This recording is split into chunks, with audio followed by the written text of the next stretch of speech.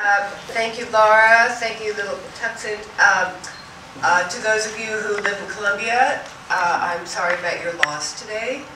Gathering together to share literature seems like a healthy alternative than being in front of CNN right now. Let me see. I have copies of my book, Float, here for sale. If you'd like to see me afterwards, I've got copies of Float. Odd coincidence, there is a coelacanth fossil in this book.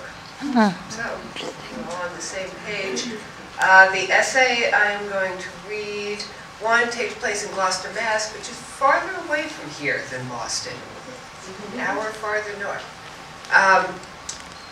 It is an essay, it's short, I'm sorry, I'll just read the whole thing, but it's already been anthologized, coming out in an anthology later this year, Women in Nature. And I have, with proper credit, of course, to Little Patuxent Review.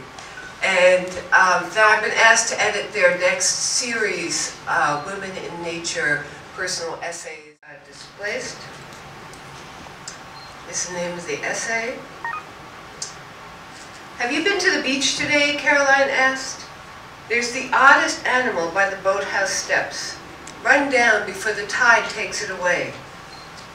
Caroline's call came in the aftermath of a late winter storm off the Atlantic, a long arm of a beast that had swept out to sea, then curved back to hit us like a fist. The gale blew for 70 hours and rain battered the earth. Now that it was over and the wind had died, I could hear the ocean continue to pound the beach like a war drum. Is it dead or alive? I asked, wondering whether to bring a camera or a cage. Oh, it's quite dead, she said. If not, we're in trouble. I've never seen anything like it. I couldn't wait. The words gruesome discovery make me light right up. Caroline is over 80 and has lived on the beach for 60 years, so if something she couldn't identify washed up, it had to be good. Maybe even as good as the giant squid in recent headlines. Japanese scientists in a submarine dove down to the sunless world where the cephalopod lived and took the world's first photo of the living entity in all its undulating glory. Before that, its existence was known only in myth or in death, when a 50-foot carcass might wash ashore to the horror of the locals, who would then eat it. Perhaps this mystery creature on the beach would be my giant squid, something revealed only to a special few.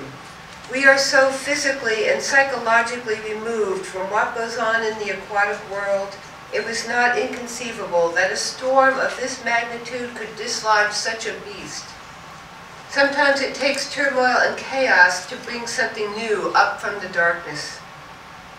I grabbed my camera and called my dog Daisy to help me find whatever it was I was looking for.